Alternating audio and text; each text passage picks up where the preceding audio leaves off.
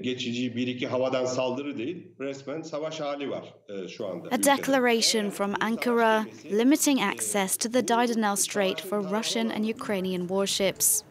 Under the 1936 Montreux Convention, Turkey has control over the Dardanelles and Bosphorus straits connecting the Mediterranean and Black Seas, and can limit the passage of warships in the event of war.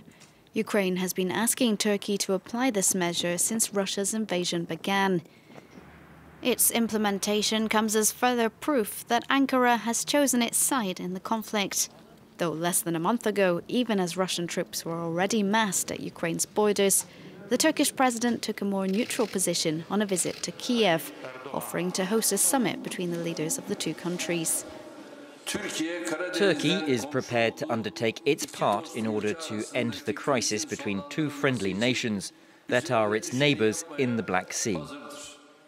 On the same day, while signing a free trade treaty, Turkey committed to supplying attack drones to Ukraine. Bayraktar TB2 drones used by the Ukrainian army against Russian armoured vehicles, as seen in these videos.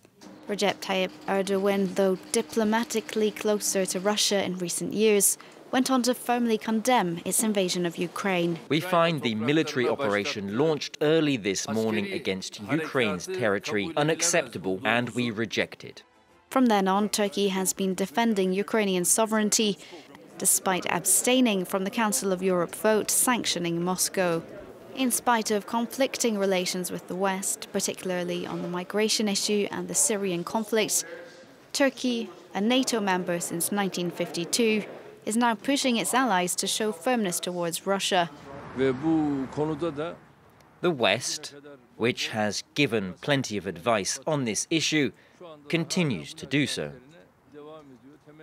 I hope that today's NATO summit will take a more determined stance.